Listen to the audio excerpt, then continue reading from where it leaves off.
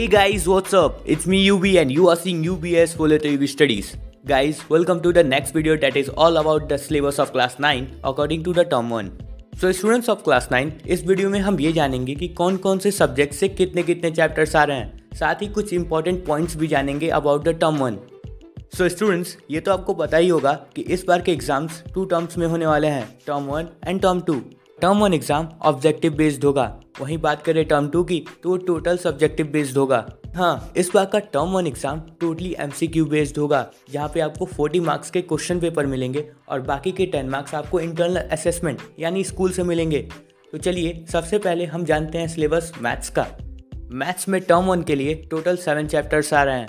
Chapter 1 number system, chapter 2 linear equation in 2 variable, chapter 3 coordinate geometry, chapter 4 lines and angles, chapter 5 triangles, chapter 6 Heron's formula, you में से hero formula.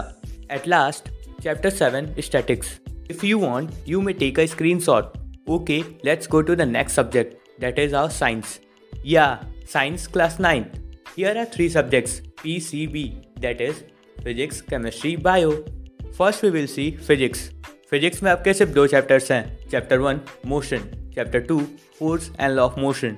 और ये दोनों ही chapters हमने अपने previous videos में complete कर दिया है ना. जो नहीं जानते उनके लिए लिंक डिस्क्रिप्शन में है, जाइए देख के आइए. बात करते हैं केमिस्ट्री की. केमिस्ट्री में आपका सिर्फ एक चैप्टर आ रहा है और वो है is matter around us pure.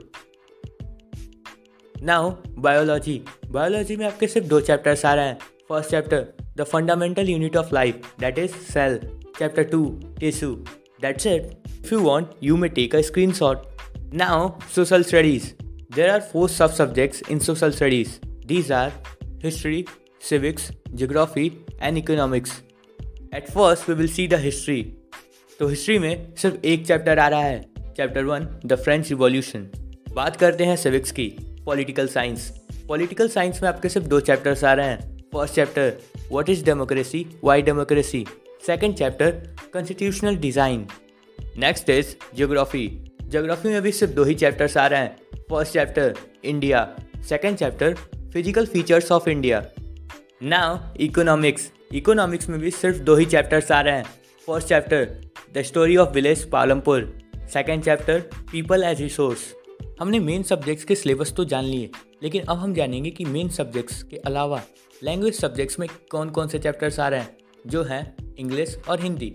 पहले हम लोग स्टार्ट करेंगे इंग्लिश के साथ. So, in English, there are 2 sub-subjects. These are movements and beehive. First, we will see beehive. So, in beehive, there are 5 chapters. Let's see. Chapter 1, the fun they had. Chapter 2, the sound of music. Chapter 3, the little girl. Chapter 4, the truly beautiful mind. Chapter 5, my childhood. Now, let's see in movements. In movements, there are 4 chapters. Now, the chapters are Chapter 1, The Lost Child. Chapter 2, The Adventure of Toto. Chapter 3, The Kingdom of Fools. Chapter 4, The Happy Prince. And the students, there are 4 poems which are coming in term 1 exam. These are, first poem is Road Not Taken. Second, Wind. Third, Rain on the Roof. Fourth, The Legend of Northland. That's it guys. Let's go to the Hindi.